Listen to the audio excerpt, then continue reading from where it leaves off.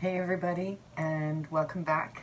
I just wanted to sneak in here for just a few moments because I'm very excited about getting my act together, getting everything organized, and putting some structure to the work that I'm doing on YouTube. So, what can I tell you? I'm working on a lot of reports. I'm working on a Venus retrograde report that's basically going to span from early April until the beginning of August. So that video is going to be important to actually go back to, and I'll probably recommend that at various points in future readings. Also, I will have one on the 4 days that we're going to be aligned with the galactic center, because it's like everything's all happening at once. But it's good to separate them out a bit so that we can, sort of see where it's targeting in our chart.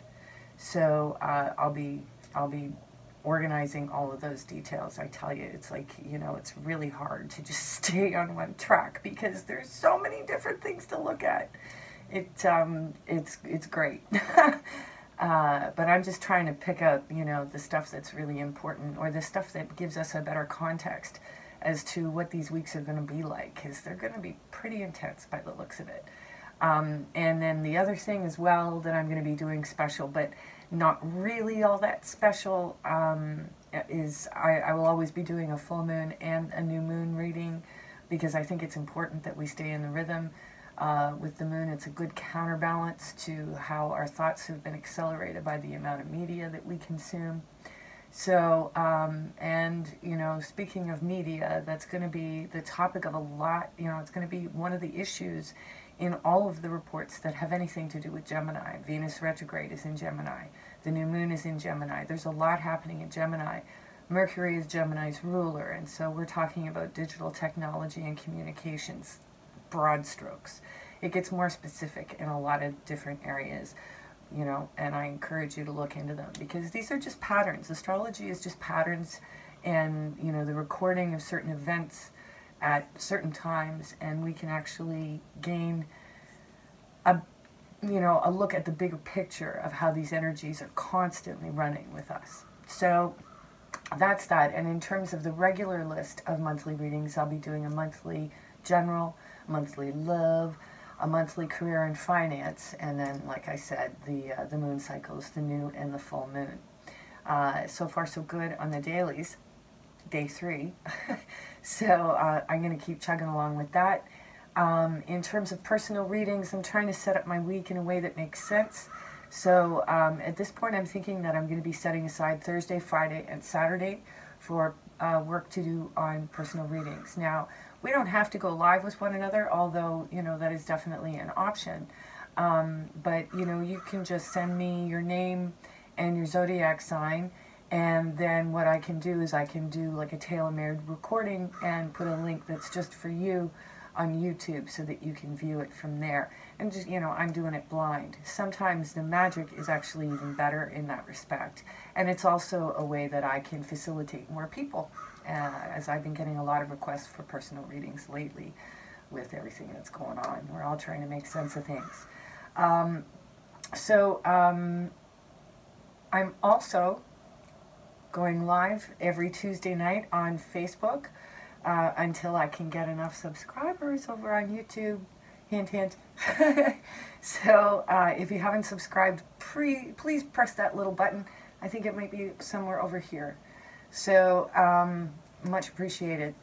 What else can I tell you? I do need to be really clear that I am not an astrologer, but I love astrology, and I think it's an excellent tool to provide context for our experiences, and it gets even more interesting when you're looking at how it's affecting each one of the signs, because each house of the zodiac wheel is an archetypical situation or portion of the human experience. So, we can get really, really specific in terms of where we really need to be focusing our attention in terms of our life path. I don't like to get too woo-woo in the way that I describe things. So, there is a relationship between fate and free will, and I think that that's, again, the broad strokes of what we've come here to experience. So, but I won't go any deeper than that. Because for me, I like to get an idea of what the energetic weather is, you know? Because we know on certain days it's like, oh, everybody's a little intense today. What's, you know, they've got a short temper, or wow, we're all having such a good time, you know? Like, that there are definitely synergies in the collective, as well as, you know, for individuals who are, you know, part of an interrelational group, whether you want to call that soul group or whatever. It really doesn't matter. But these connections, you know, even for the atheist out there, you know, it's, you know, sensation and feeling and the animation that is life is still a mystery to many of us. So, at any rate, I am very excited to use both tarot and astrology to bring you a fresh perspective on how you are looking at your life and the situations that you're in. And, you know, maybe from that perspective, you can take different action that's going to take you in a new direction that may be really helpful to you. So I'm happy to be here to do that in some small way. It's an honor to share your stories, and I am really grateful for the opportunity to assist you in any way, you know. So I invite you to play with perspective, of course for entertainment purposes only. So if you need anything, just let me know, and in the meantime, please hit subscribe and stay tuned, because I got a lot of plans in the future, and I'm excited to share them and keep building towards it. So here is your reading for today.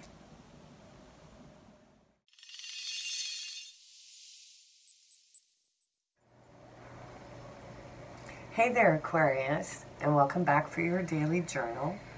I will be picking a card for you from the tarot first, the Lenormand and the Marshall McLuhan. Distant early warning. Ah, nice. 6 of Wands. So there's a feeling of success here, of accomplishment. It's also something that is recognized and, you know, and approved of by your community, your family. You know, you're making, you know, you've achieved something. So big pats on the back, celebration. Yeah, you've done good. Way to go, Aquarius. All right, so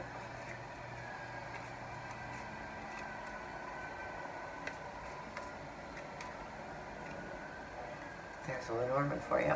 Ooh, money in the bank. Fish. That's what the fish represents in the Lenormand, is lots of money. Money is coming. Abundance, good times, possibly even some travel. I'm not sure though. It's really, it's not going to be easy travel. If there is travel, it's not going to be easy. So, I mean, and what? I don't need a card to tell me that, right? So, distant early warning deck. Marshall McLuhan. What brilliant tidbit can Marshall bring to your day? There we go. All right. Ooh, lots of sensory stuff from McLuhan today, which makes sense.